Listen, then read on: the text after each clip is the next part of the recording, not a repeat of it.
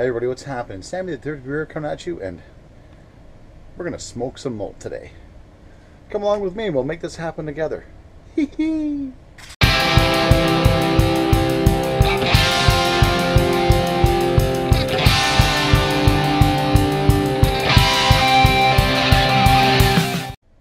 Alright, so I've got 1.36 kilos of two-row malt. It's Canadian two-row.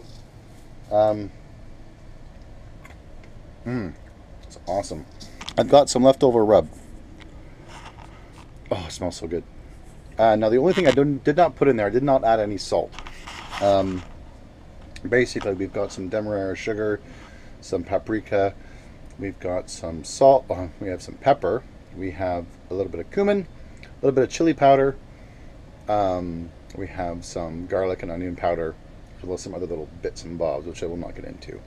So now what we're going to do, we're going to add this to that. Oh, look at that.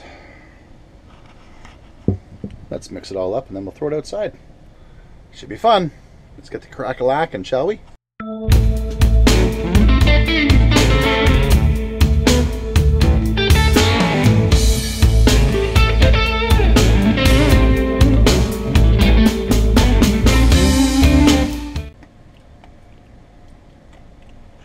Frig, that might just work.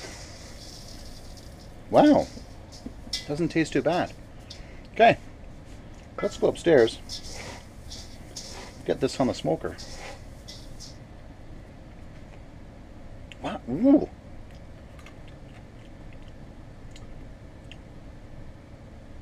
Like the ultimate brewing snack. Two-row malt, and rib rub. Slight spiciness to it. Let's go, shall we?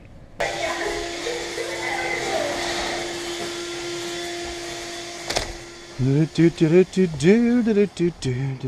beep, Spence. Here's a good boy.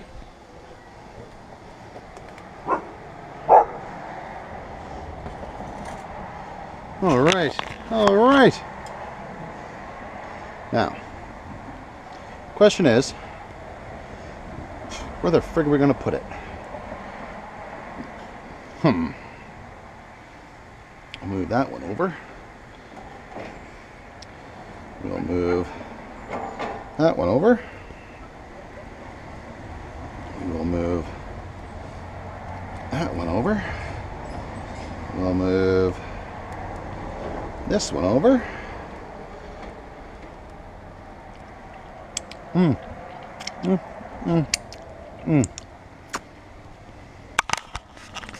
Okay, I think I've cleared off enough space.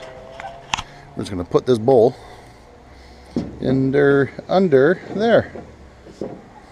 And in that way, we'll get some drippings at the same time. Let's add some applewood chips, shall we? Oh, lots of the applewood chips. Get this nice and smoky.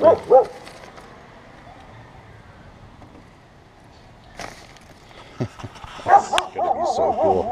Okay, applewood chips are on. I'd prefer to do like a really low smoke, like a low temperature smoke, because I'll be finishing these ribs off on the barbecue prior to serving. So these have been on for just over an hour, as you can tell. Let's close the lid. Oh, but man, that smells so good. Now let's see.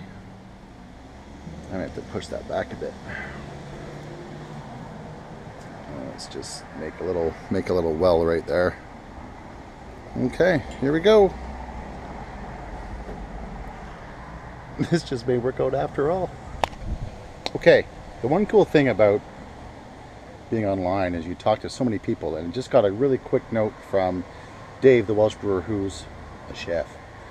And he's like, Sammy, how's the smoke going to permeate through the bowl? I said, oh, it'll come in through the top. He's like, nah, I don't know. So we're going to mix things up a little bit.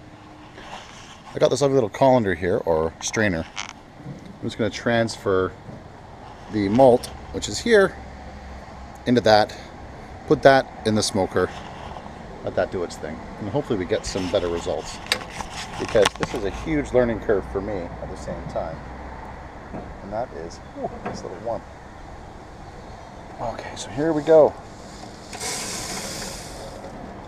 I just don't want to lose a lot of the rib rub, which I think will be okay.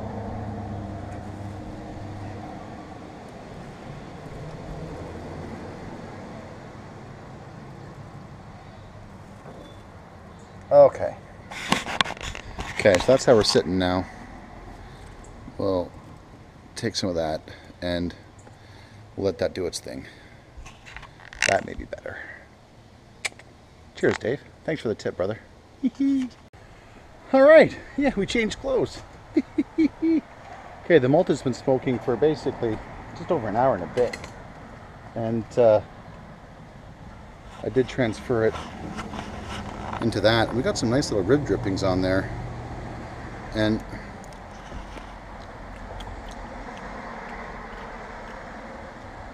that's pretty cool.